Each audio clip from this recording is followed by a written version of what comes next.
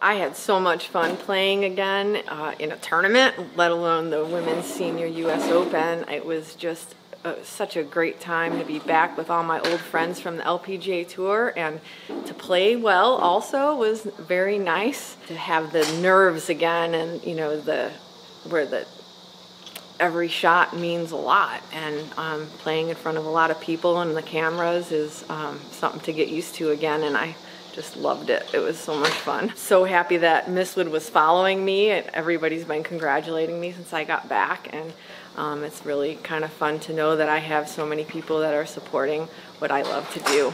I want the kids to have fun when they're playing. I mean, that's what kept me playing for the many years that I played, was because I enjoyed every minute of practicing, the grind, I enjoyed the travel, I enjoyed competing at the highest level in the world.